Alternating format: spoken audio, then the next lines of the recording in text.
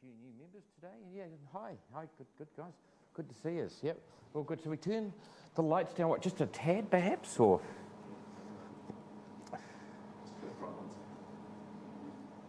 Oh, it doesn't really matter. I think this is good enough then, is it? Oh, it's about. Yeah, that's good. That's fine, Andrew. That's perfect. Yeah. Okay, everyone's got a handout? Yep, good-o. So, yeah, welcome to May episode for Introduction to Astronomy, for another fun-filled where all the action is.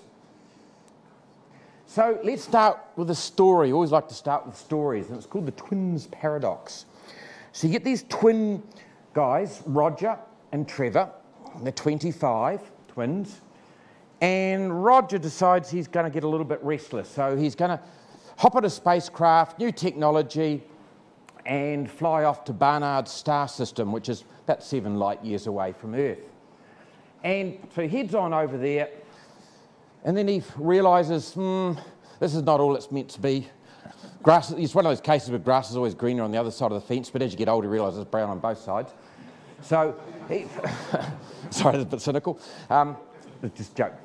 So anyway, he decides to come back, but on his return, he comes back to Earth, and he finds that, Roger's only aged 30, he's only aged 5 years, but his twin brother is now 73. How did that happen? So that's a lovely story, which we'll delve into that later in the talk. But who can tell me who was the scientist and who was and that was the name of the theory behind that makes all that possible? How we understand that? Yeah, it's Einstein's, and that's why tonight we're going to be talking about Einstein's theory of special relativity. And tonight we're going to lift the hood up and have a look underneath it and demystify it and really make it is pretty straightforward. It's just some fun implications. So let's start off with, let's give you 3 sticky messages. I'm going to give you them at the end of the talk, but I like to throw them up front as well. So you're going to learn 3 points to take home and tell your family tonight, if they'll allow you in the house. So the speed of light is the same for all observers in uniform motion. In other words, anyone travelling in a nice, steady, straight line at a normal pace without increasing or decreasing their speed, constant speed, the speed of light is always observed to be the same. Space and time that we imagine to be different, like we're in the Stardome right now, that's sort of our space, but time, we're moving ahead as I keep blabbering on, time shifting forward, but you're going to learn that space and time are irreversibly entangled into one entity called space-time. And the third sticky message you're going to take home is that the implications of that last statement include differing observer perceptions of space and time. So it's not fixed. Space and time is not fixed. It's variable, and it all depends on your perspective as the observer. So let's have a roadmap of what we're going to do. So chapter 1 will be on the introduction. We'll talk about the definition of special relativity, what it's actually about. We'll talk a little bit about the background, what led up to Einstein to say, he didn't wake up one day, oh, I've got this idea. He developed this idea and had some thoughts. So what was the background that led to it? And then we'll have some fun talking about the implications of special relativity. And then I'm going to throw you your 3 sticky messages again.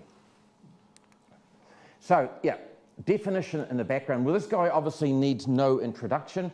This is Albert Einstein. This picture was taken about 1905. It was his miracle year when he brought out 4 groundbreaking papers. One of them was special relativity. Another one was a spin-off from that with E equals mc squared, very famous equation, equating mass and energy together, and of course the photoelectric effect and so on. So this is about the era when he came up with this, and what it means is that special relativity theory, it regards the relationship. It brings space and time together. It's the formula to link the two together into that one entity. And the special part of it, people say, why is it the special relativity? 10 years later, he worked on the general theory of relativity, which involves any sort of movement with acceleration. He uses the word special because it's referring to a special setting of just uniform, in other words, constant motion. It says here, the special setting of universal. Another word you'll see is, we often use inertial. So uniform, inertial, all means constant motion, no acceleration. You're not speeding up, you're not slowing down, you're not changing a corner at all. So it's that special setting of constant motion. You start bringing space and time together. So a bit of background, what led up to it. Of course, there's three giants, and arguably the greatest people scientists ever to walk the planet, with Galileo, Newton, and of course Einstein. So let's start with these two.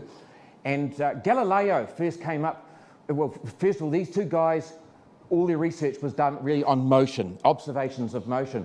And Galileo was the first, he created his law of inertia, which he put forward, which says the natural state of motion of an object is a straight line at a constant speed. In other words, if there's no friction, everything just travels in a straight line. If you want to slow something down, you've got to introduce a force. If you want to speed something up, you've got to introduce a force. If you want to change direction of something, you've got to introduce a force. The natural tendency of everything is just to keep going. Well, you might say, well, how come you boot a football across the room and it comes to a bit of a halt? Friction is the force there, the external force going on. But it's a classical example, space. You see an astronaut, he just gets a pen, throws it across the room inside the space station, and it just keeps flying like that. And you've got to apply a force to slow it down or alter it in some way. So that was Galileo's law of inertia. And then Newton came along. Incidentally, Newton here was, as you'll see, was born on the same date of birth. He was born on the same year that Galileo died, so he picked up the baton, so to speak. And he expanded on these laws of motion to create the principle of Galilean relativity. So already these scientists were thinking about relativity. What do different observers see and how are they related? And so Newton's principle of Galilean relativity states the laws of mechanical physics are the same for all observers in uniform motion, i.e. there's no preferred or special state of uniform velocity which includes at rest. So what all that means is that this guy kicking a soccer ball in the middle of the park, just booting it around or throwing a ball up in the air or whatever, it doesn't matter whether he does it in the park or whether he does it in a plane travelling at 600 kilometres per second. You throw a ball up in the air or you boot it, it behaves exactly the same. You don't on an aeroplane or a train suddenly have a happy moment and jump for joy and end up flat on the back of the plane on the train, do you? On the back wall. You'd only be happy once. So the laws of physics, and we take that for granted, don't we? You might be on a plane trip and you want to throw a ball or something or a bit of paper at someone, 2 or 3 rows ahead. Hey, like that or whatever. You don't expect it to fly back at 600 kilometres back, per hour to the back wall. We just take it for granted, but that is a law of physics, and that's really, really important. So the laws of mechanical physics are the same for all observers in uniform motion. So if you did a scientific experiment in the park, or you did it in the lab, or you did it in an aeroplane, you get exactly the same results. So, and that includes at rest. So I'm moving at a constant speed, or I'm at rest, the identical laws of motions. So, and another thing I put here, so just a little bit of food for thought. So for example, here's a classic one. You're playing table tennis, and you decide to hop up on the plane. And you have a game of table tennis, and you're hitting the ball backwards and forwards in this the AA80. What would you expect to happen? Just normal, wouldn't you? The ball go backwards and forwards, backwards and forwards. You're not having to compensate the fact that you're up in an aeroplane. How about if you had your cup of tea sitting there and you wanted to heat it up and put it in the microwave? So you know all these laws here, and you say, yeah, I take that for granted. But here's something that wasn't around in Einstein's day, but we take it for granted. What would you expect to happen if you're in a microwave on that plane and you put your cold cup of tea and you wanted to heat up and push the start button for a minute or two on high? Is it going to stay cold? Are the light waves going to go from cooler, get stretched out because you're travelling at 600 kilometres per hour and get stretched out into radio waves? In fact, your tea never gets warm. Because you're travelling at that pace, are the wavelengths of light going to get crunched up and it's going to heat up a lot quicker because high energy photons? No. It's exactly the same, isn't it? And already you're probably getting where I'm heading with this, where Einstein was heading with it all. What makes light different to anything else? When he first created it, we thought, no, that can't be so. Stop and think about it. In your microwave oven, on an aeroplane is just a classic example. So let's start talking about relativity. So we're going to start first of all with this, the Galilean relativity principle. So how does someone else observe and record events from a different inertial frame? In other words, a different reference of motion. And here's a classical one. Let's look at this example here. So you've got this guy sitting on the back of a truck and he's throwing a ball up and down, and that's how he sees and how he records that motion. And here's your coordinates that he would use. X, Y, Z for your coordinates and T for time. But supposing you were sitting on the side of the road and you saw this truck drive by, you're not going to see what this guy here is experiencing or someone else sitting on the truck. You're going to see that ball arch over in an arch and come down like that. Once again, you take it for granted, but that's what's happening. You just don't even think it's second nature to you. So if you're trying to describe that with a set of coordinates, you call what we call a transformation, and this is called the Galilean transformation. And notice the only thing that's changing here, time is not changing, its distance is changing to allow for the velocity or the speed of that truck. That's the only thing you really have to do to change the set of coordinates from what this guy is seeing to the set of coordinates to describe what this guy is seeing. All you're doing is changing the horizontal axis to incorporating the velocity of the truck, and that will just beautifully with time describe a nice arch there. But already I'm trying to introduce the principle that the same activity is going on, a very simple activity, but you get two different observers seeing totally two different things. And you might say, big deal, but most of us, we take that for granted, but we don't actually, doesn't sink home what's actually going on. That's a very important law of physics. So that was all fine, and life was good when they thought, yeah, we've got the Galilean transformation, that makes sense. That's classical physics. I think we can safely leave science there. And then along came this Scottish genius physicist in the 1800s. Who can tell me who this guy is? Maxwell, yeah. Thanks, George. Yeah, Maxwell. So this is James Clerk Maxwell, and brilliant man. You know, when you talk about who are the greatest scientists ever to walk the planet, some people will bring up this guy. Very, very clever guy. Sadly, he died when he was about about 50 or so, very sadly. But so Maxwell discovered that light was in actual fact propagation of electromagnetic waves. It was something. He described what it was. So let's delve a little bit deeper into that.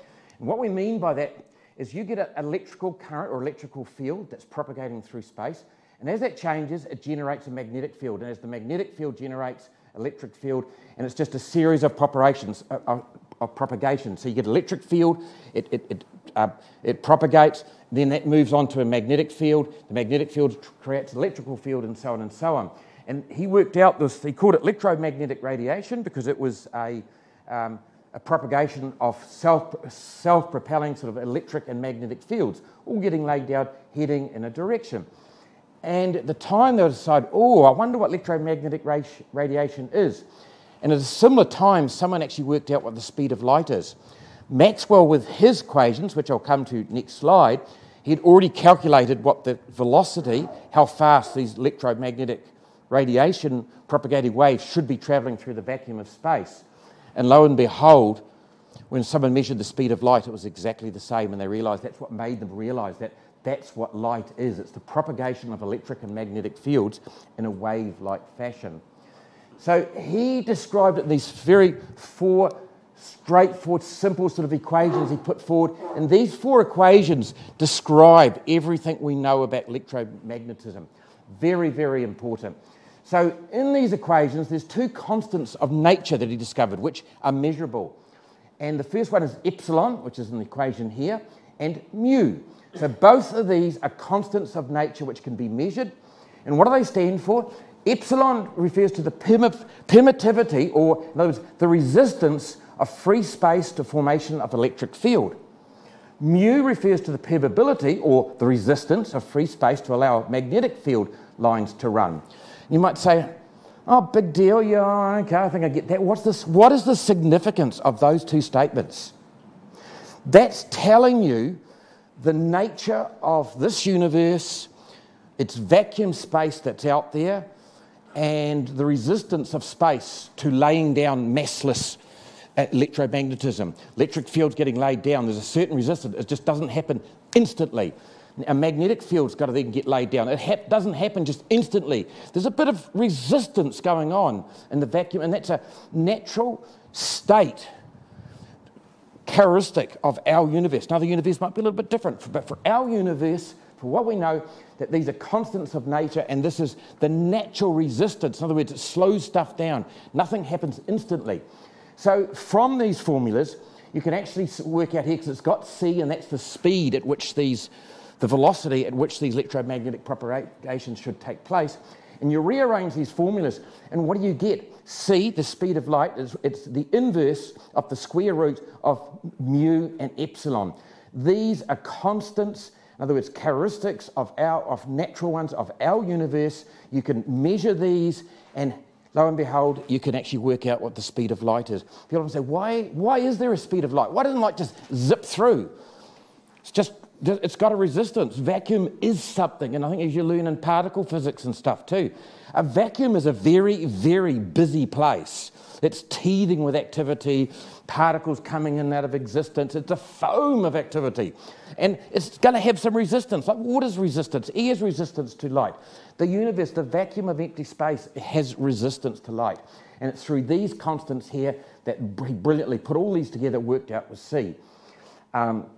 And so from here it works out to about 3 times 10 to the 8 metres per second is the observed speed of light. What's special about it? C is a universal constant. People get hung up about the whole concept of speed of light. It turns out that C is a very common constant that comes up time and time again in equations, physics equations. I think one of my last slides will talk about what is the significance, or what's special about light. And the answer, as you'll find out, is nothing. There's nothing special about the speed of light. It just happens to be the nature of our universe. So that was Maxwell did that sort of work. And then who can tell me who these two famous sort of experimental physicists are? And they performed a very important experiment in 1887. Michelson and Morley, yep. Very, very clever, renowned, known for their high precision experiments. And what they did, I think it's my next slide. Yeah. So with this thing, so they worked out, okay, they suddenly understood light is a propagation of these alternating electric and magnetic field lines going through. So they propagate in waves. Waves need something to propagate through. Waves in the ocean, sound waves, waves through the air and stuff. You need a medium, some sort of substance for waves to propagate. That was pretty straightforward in the 1800s. Makes a lot of sense. So they hypothesized that maybe the universe was permeated with very tenuous ether, some sort of substance that was just flowing or just suspended in the universe, and everything as the sun travelled around the galaxy, it went through this ether. And when the Earth orbited around the sun, it too just worked its way through the ether. So a few people thought about it, including Michelson and Morley, and they thought, well, if this is so, there are going to be certain times in the year we're going to be going perpendicular or with the ether as the sun and the Earth moves through this way. We're going to be going with the ether, and light's going to be travelling with us. So the speed of light might be a bit quicker, or appear quicker. Say if we're going back this way and we're going against it, it might be maybe the light's going against the ether, or we're going against the ether. Maybe the speed of light might be a little bit different. So they set up an experiment which was very accurate, total confidence in it at the time, and still to this date, very highly sensitive instrument that could tell them pretty much they had it down. You might say speed of light, measuring in the 1800s, absolutely, they could measure it. So these two guys, they thought they would create this instrument that could measure the speed of light and measure it at different times of the year. And so the instrument would be picking light up at different orientations, if you will, to this ether that the Earth and the sun was quietly working its way through. So that in theory they should pick up a difference in the speed of light. But lo and behold, they found there was no difference. Whether it was April and they were pointing that way towards the ether, or October pointing that way against the ether, whether they were going perpendicular to this hypothesized ether, there was no difference in the speed of light. So that caused a bit of a stir and got a lot of people thinking about that. One of the times it sort of put a big downer on the whole idea of the ether, and well, maybe these particular light waves don't need a thing to go through, because if there was an ether there, we would have picked it up. So that put a big doubt on that, but also it got Einstein and a few others thinking, well, maybe there is no ether, maybe there's more to the story about light than we think. And then these two characters, so Lorentz and Fitzgerald, they stated that the speed of light does differ. There's an ether out there, the speed of light does differ. We just have not measured it that way.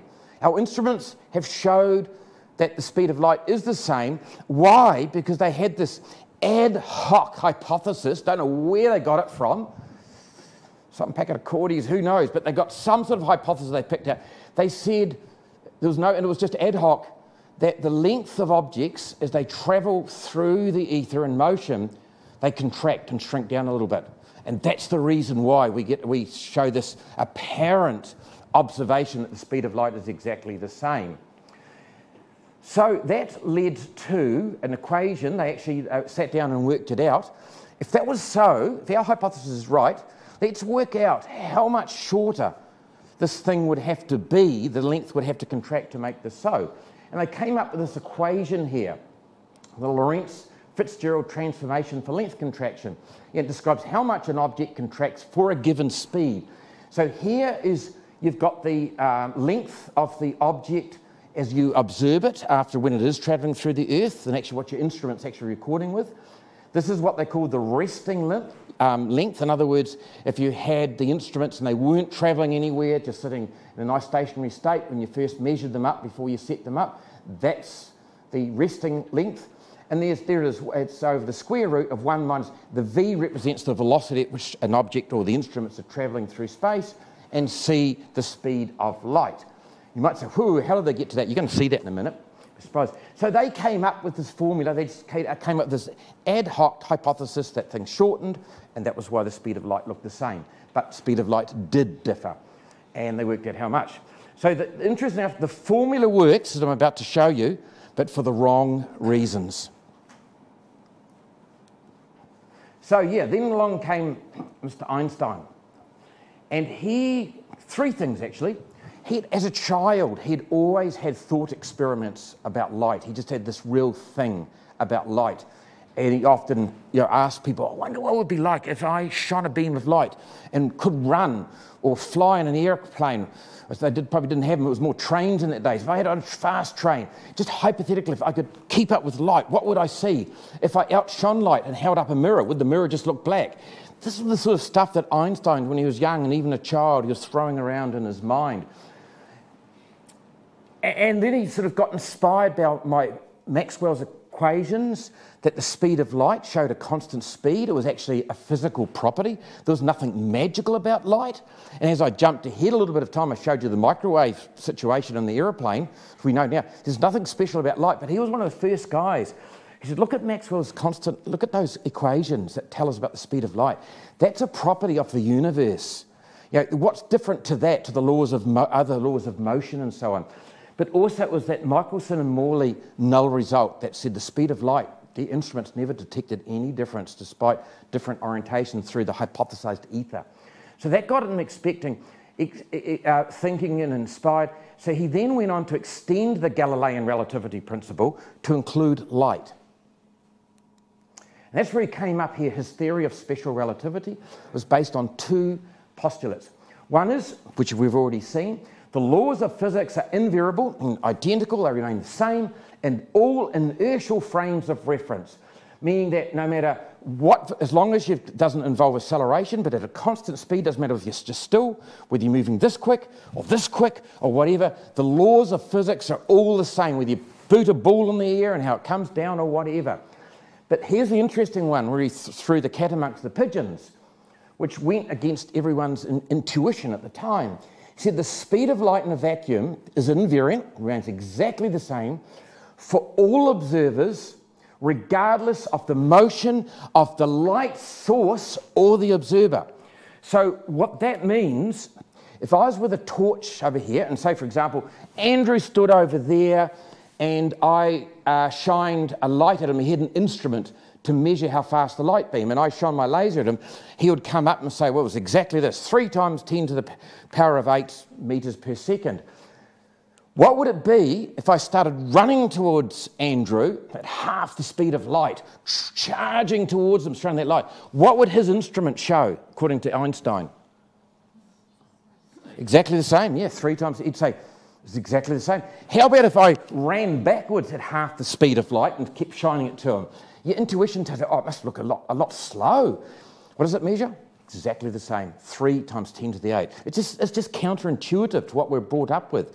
So it was Einstein, and this was all about.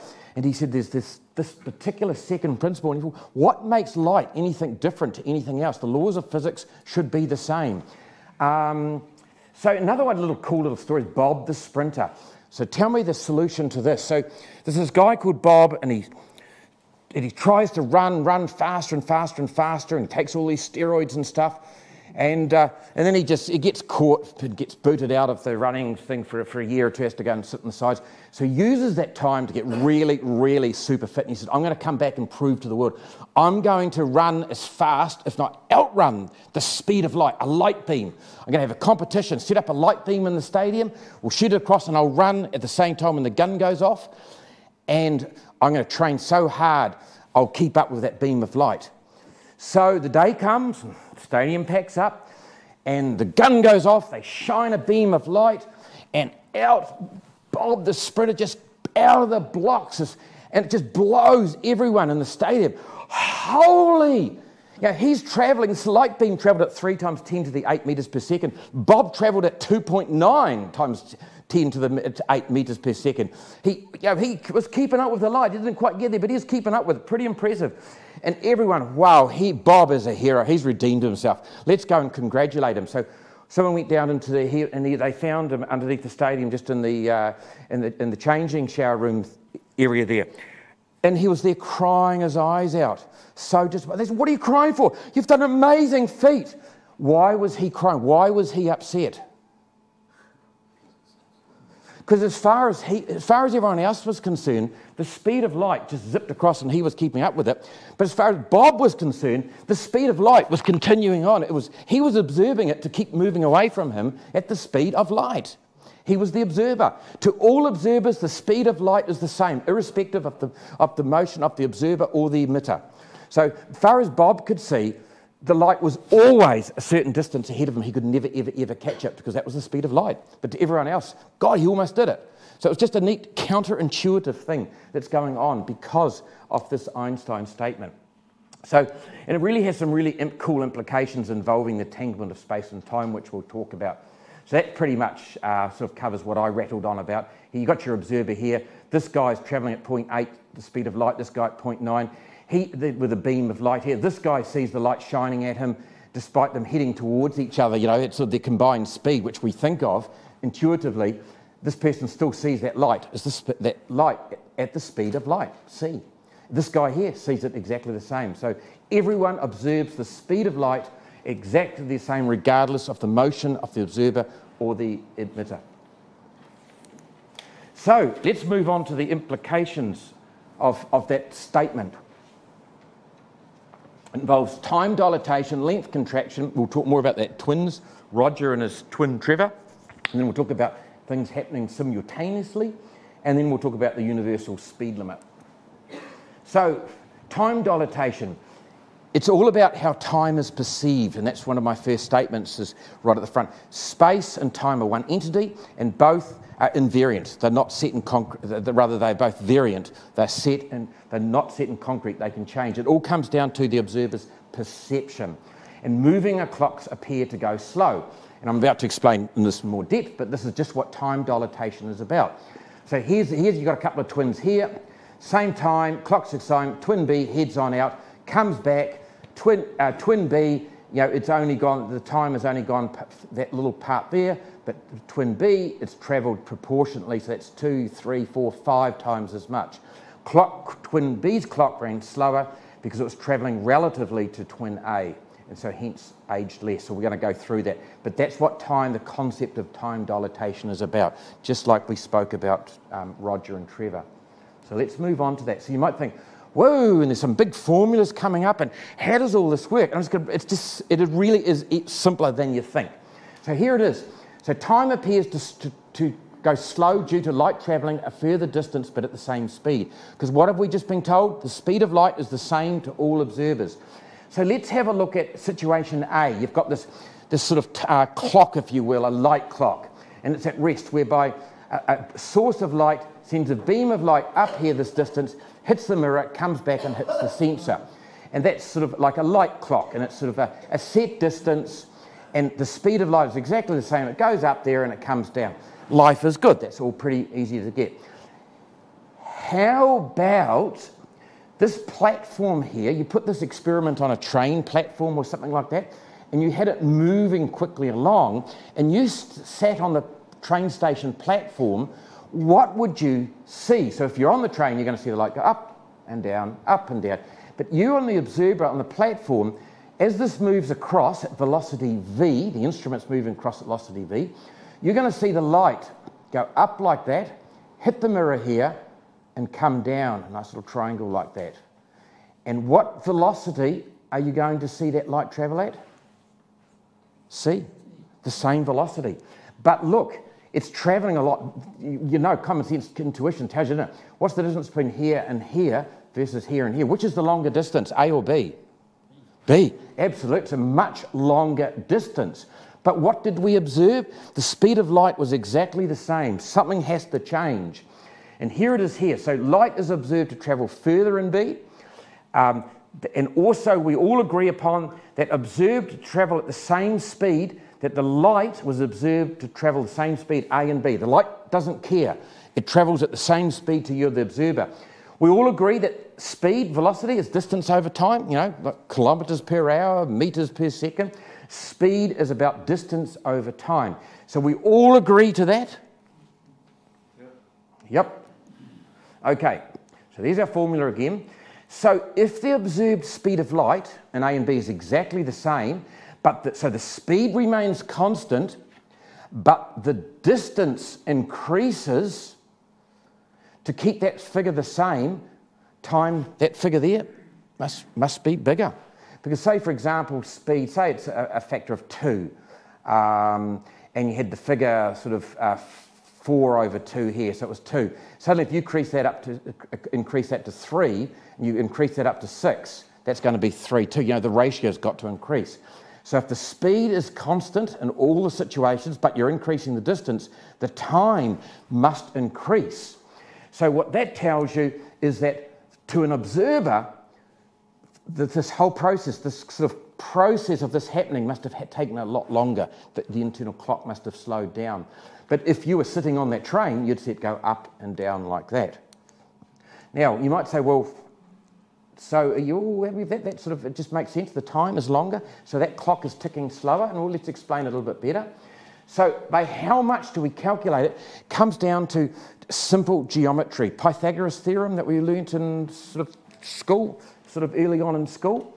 That if you get a right triangle like that, and say you put a sign, this side is A, this side is side B, this side is C, that the square of this side plus the square of that side equals the square of this side, A square plus B square, C square. Everyone's happy with that sort of Pythagoras theorem that we learnt in school? Pretty straightforward. You might think, what's that got to do with relativity? Here is your situation.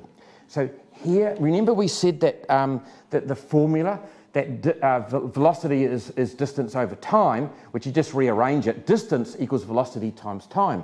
So the platform moving across at velocity v, its distance must be velocity t, so you just divide it by 2 because we're only interested in one, we want to split it up into a nice triangle, so we're just splitting off half the distance.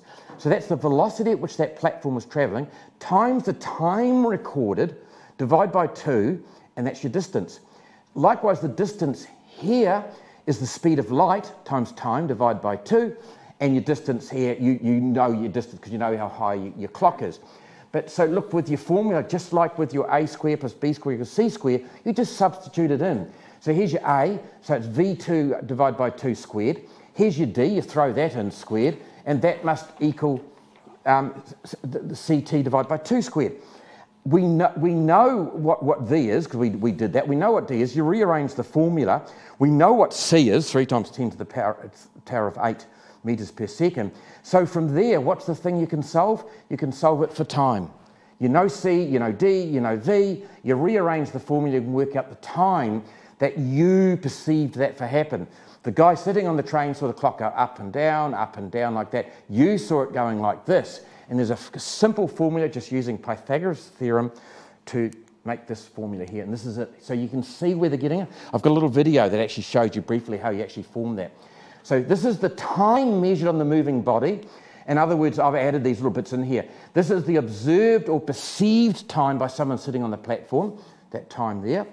T0 represents the time measured on the stationary body. In other words, the passenger, as far as the passenger is concerned on that train, he's still. In this science experiment, this little light clock's working just fine, thank you very much.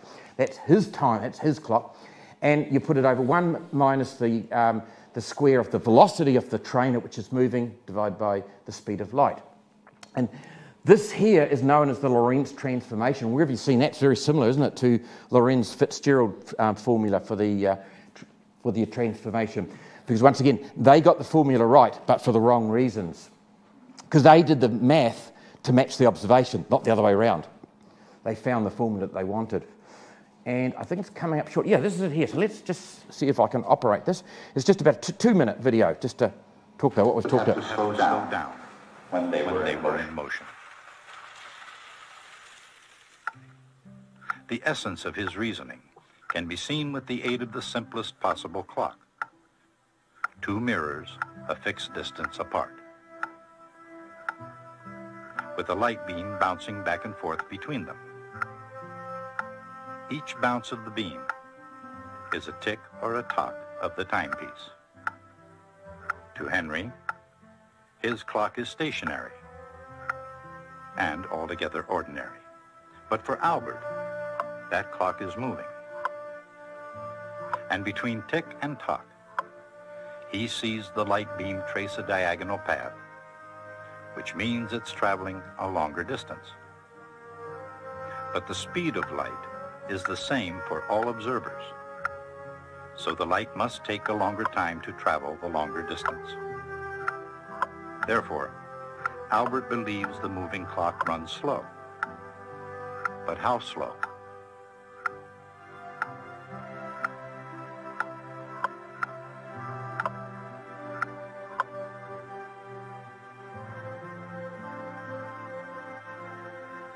The relativity of time is derived from the right triangle formed by the distances traveled.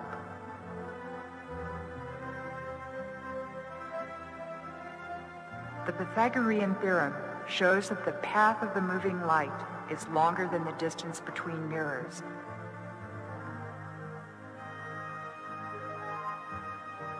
By the factor 1 over the square root of 1 minus b squared over c squared. This factor occurs so often in relativity that it is given its own symbol, the Greek letter gamma.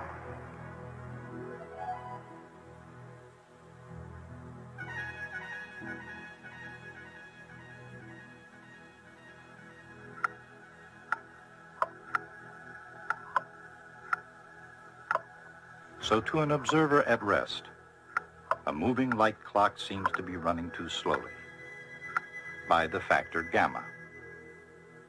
A ruler, or anything else in motion, also seems contracted by that same factor. That video just sort of shows it. Yeah, the clocks do tick differently. And that formula, when you first look, you think, whoa, that's a big complicated formula. It was actually derived, very simple. And if you didn't have to follow, it was probably too much to follow at that one moment in time. But you could see it was just a matter of shuffling the figures around from Pythagorean theory. And there it was, that's how they got the formula. So that was time dilation. In other words, moving clocks appear to be going slower, not to the person who's moving, but to the observer. And so that was how the perception of time gets changed. How about the perception of space? Space gets changed too, or the perception of space with movement. And it's called length contraction. So moving objects and distances appear to shorten as you travel. Instead of clocks slowing down, they slow down, but also lengths appear to shorten. So space shortens essentially. How much?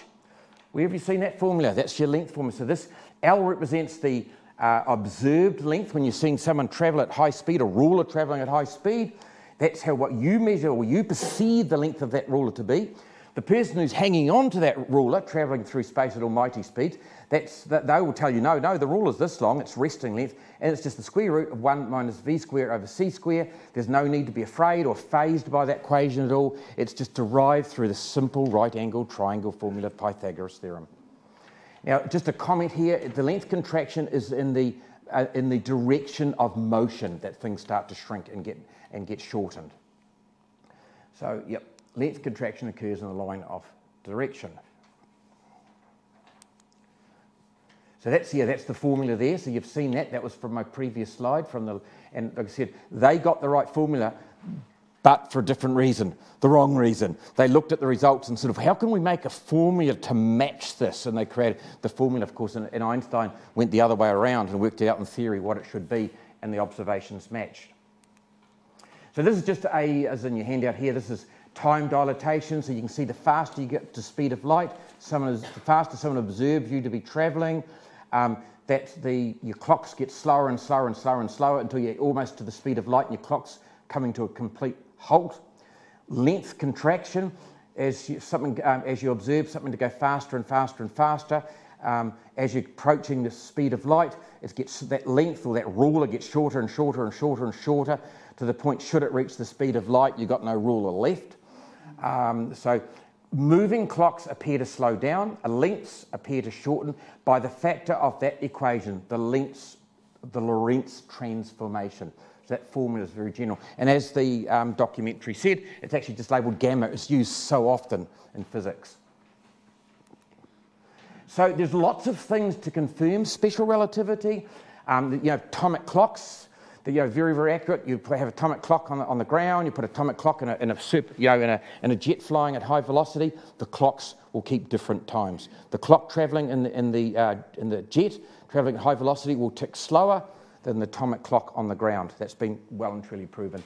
GPS satellites, they wouldn't work unless you have to factor in the fact that the high velocities they're travelling. You've got to factor in relativity for their timing. Your electronics. Your TVs, your watches, your mobile phones and stuff, that's all electronics, that's all electrons and stuff zooming around at huge velocities. If they ignored the laws of special relativity in designing these watches and mobile phones and television sets, they wouldn't work. So what more evidence do you need when you go home and turn the TV on? And you go home to the family and say, oh, I see you're checking out special relativity. But I think one of the more nature's really cool one here has got the muon paradox, which is really cool. Nature actually shows us that special relativity is so. So these things called, muon is a subatomic particle. It's the heavy cousin of the electron. It's very unstable. It's got a very, very short half-life, so it doesn't hang around for long. And it's high energy situations that they are created. So you've got cosmic rays, which are heading towards Earth and slamming into our atmosphere high up. And cosmic rays are high velocity, high energy charged particles. Where have they come from? Probably things like supernova explosions across the galaxy and stuff. They're out there and they slam into particles in the upper atmosphere. And for a brief moment in time, these little subatomic particles called muons are created high up in the atmosphere. These muons then travel, because there's been a lot of energy imparted to them by these charged particles, cosmic rays travelling close to the speed of light. And the muons get created up here and they head on down towards the ground at 98% the speed of light. They've got a mean lifetime about 2.2 microseconds. So their time to reach the ground is 15 times their mean lifetime, which immediately tells you the chances of finding them on the ground, according to Newtonian physics, is pretty slim, pretty negligible. You're not going to find many. Yet Newtonian physics predicts negligible amount of muons. There's just not enough, almost all of them are going to have decayed by the time they reach the ground. But you put your muon detector on the ground and you wait, and you start thinking, aha, I know that formula from Stardome. I know that formula, that's why my TV works.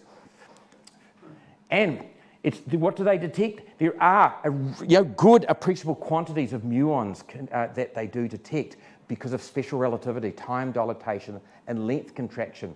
Now let's split that up. You say, well, what's going on here? So from our perspective, the observer, if we were, just hypothetically, thought experiment to observe that muon, we would see their clocks ticking a lot slower.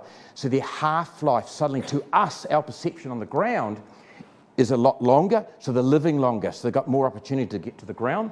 From the muon's perspective, as a thought experiment looked out, instead of looking down and seeing 20 kilometres to the ground, the muon and that velocity would look down and say, oh, it's only about a couple of kilometres to the ground, we've got plenty of time. And so it's for those two reasons that, yep, the muons, despite their natural half-life of being about 2.2 microseconds, they quite happily travel down 20-odd kilometres, which in theory should not happen. Why? Special relativity. They're travelling at very close to the speed of light.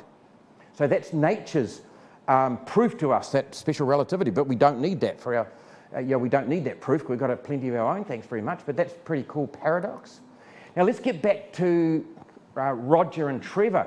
So why the difference here? So remember, Roger hopped in his ship and travelled at 0.9 times the velocity of light to Barnard star, 7 light years away, turned around, came home again.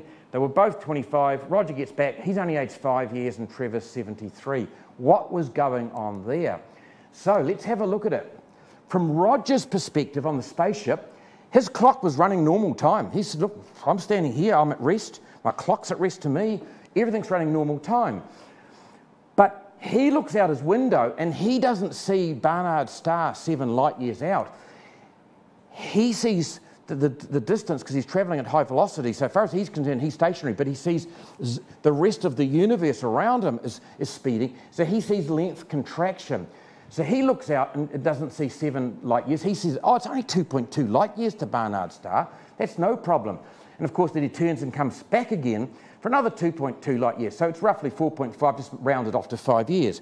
But you can see the reason that he only aged approximately 5 years and came back age 30 was because he perceived the difference of length contraction. It was only about 2.2 light years. These figures are actually, that was one of our exam questions in cosmology. So the figures are actually pretty close there. So it's about 2.2 light years versus 7 light years each way. From Trevor sitting back on Earth, what's his perspective? He still sees the distance, 7 light years, but he sees Roger moving along close to the speed of light, and he sees Roger's clock running really, really slow. So in other words, Trevor feels like Roger's clock is running slowly, and Trevor just sits there and waits for another, sort of 50-odd years for Trevor to get back. But Roger, as far as he's concerned, it only took 5 years there and back. Roger, it took 24 Earth years each way. Now, you might say, and I remember first doing this as a thought experiment, first came across all this, and I thought, well, hang on a minute, what's wrong with this? Roger's travelling at this fast velocity, seeing this, but you could argue the same back, Trevor as well. So you could argue quite happily that they should remain the same, but there is a subtle difference here. Anyone know what it is that actually makes this happen? What's that? The acceleration. Acceleration, yeah, George is right. It's the acceleration. It's a situation of asymmetry. The fact that Roger had acceleration and deceleration going on in the process, and that's what teases all this stuff out to reality. It's sort of an asymmetrical situation. So Trevor was just continuing at a constant velocity, so he perceives all this to be happening, but Roger was asymmetrical. He evolved acceleration to get up that speed and deceleration. But those figures, that's what would happen. It's called the twins paradox. Pretty cool.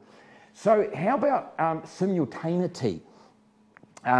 Simultaneity of events. We all agree if something happens on the other side of the room or whatever, we all agree what happened and what order and so on. But suddenly we're starting to play around. We've just told you how it comes down to motion.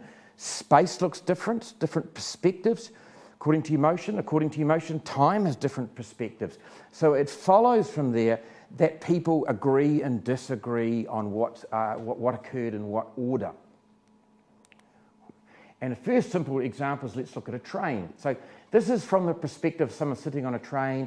Trains it's zooming along here, and someone's on the train, they have a light beam, and the light beam heads in each direction. As the train travels, they're in the train, and as far as they're concerned, they're at rest with that light.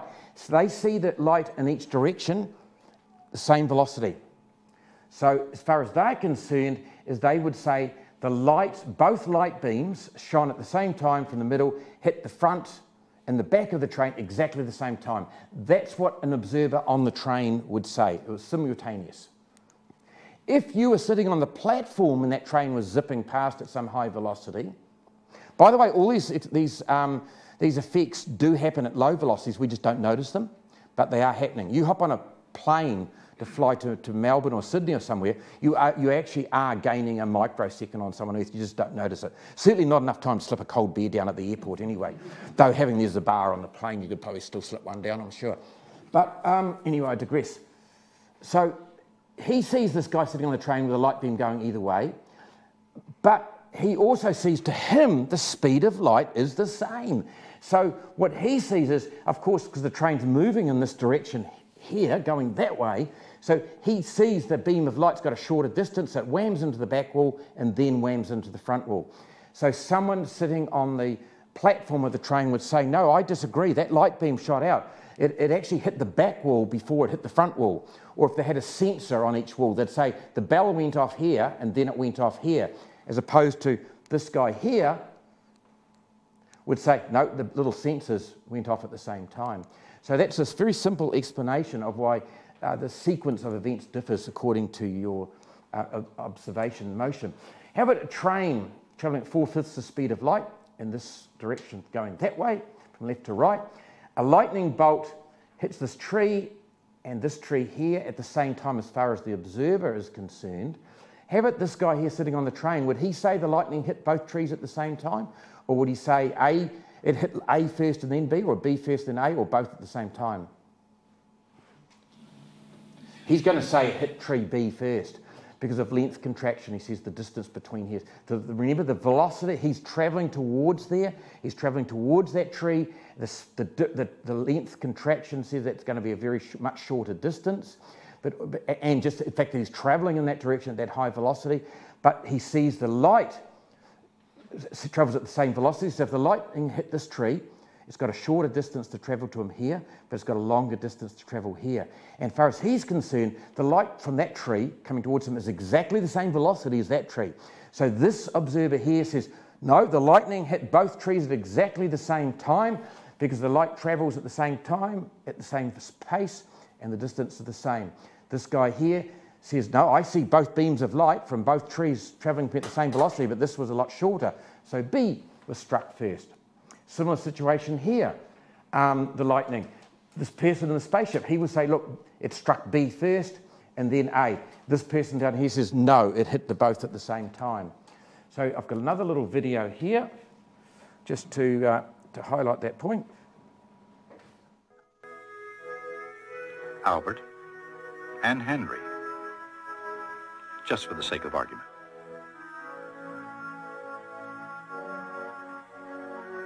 At the exact place and time they pass each other, they observe a flash of light.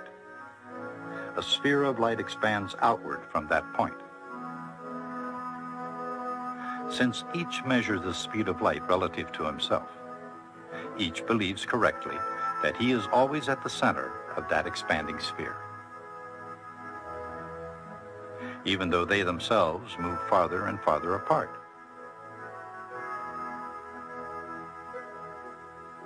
How can two people in different places both be at the center of the same sphere? To confirm his perception, each sets up light detectors an equal distance apart.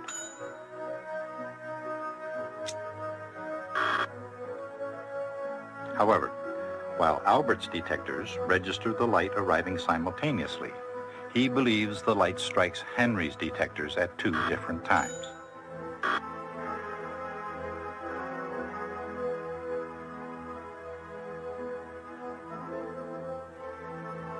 Meanwhile, Henry sees the same thing in reverse.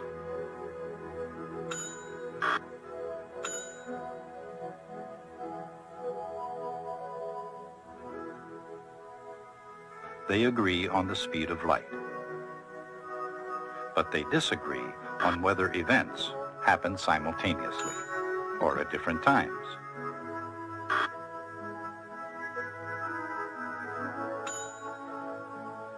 This is not semantics, nor a petty debate.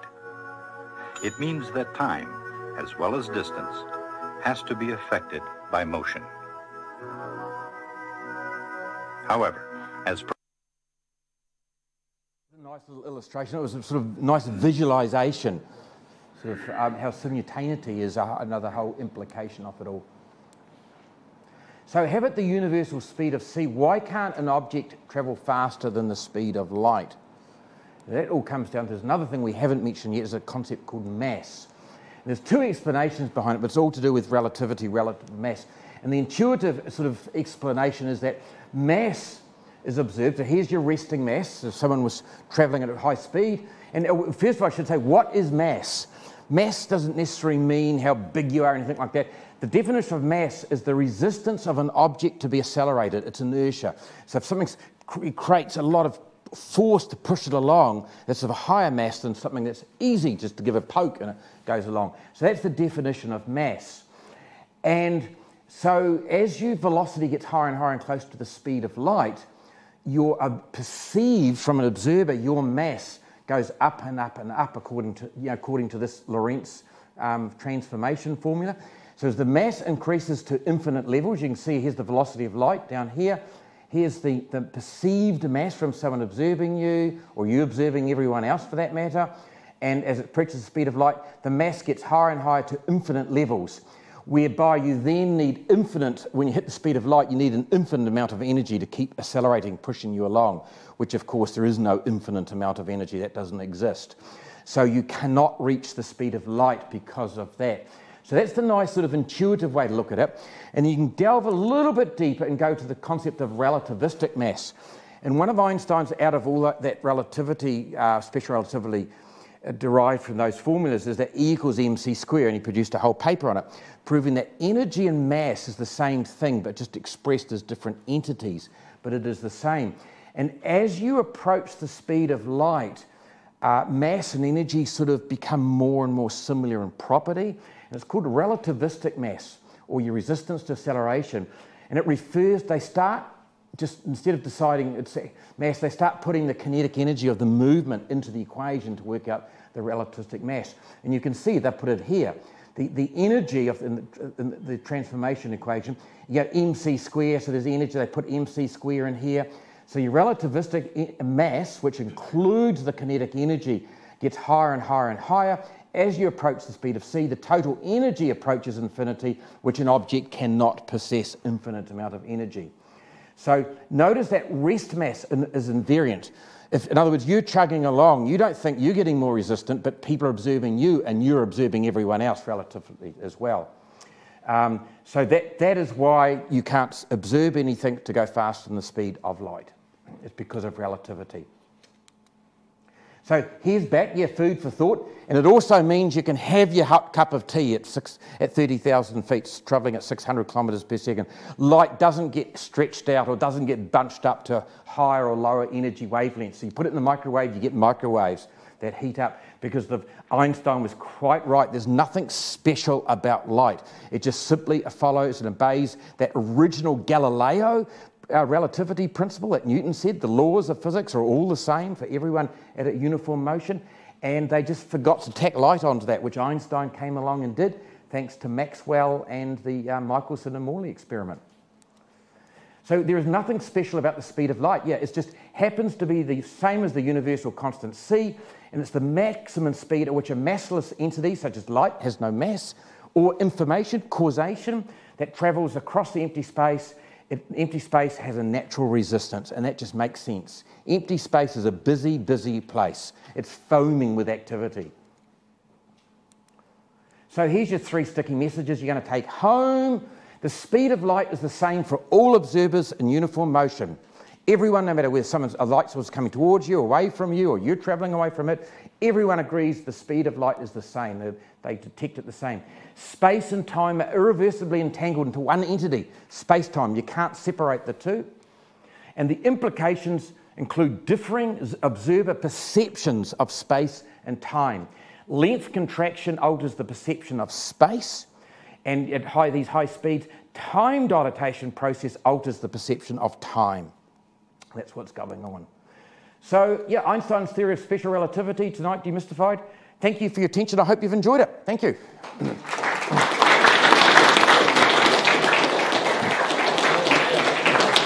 As for the equations, I regret nothing. So, yeah, any questions? Like, I think all my 3 cats look like that some days. Any?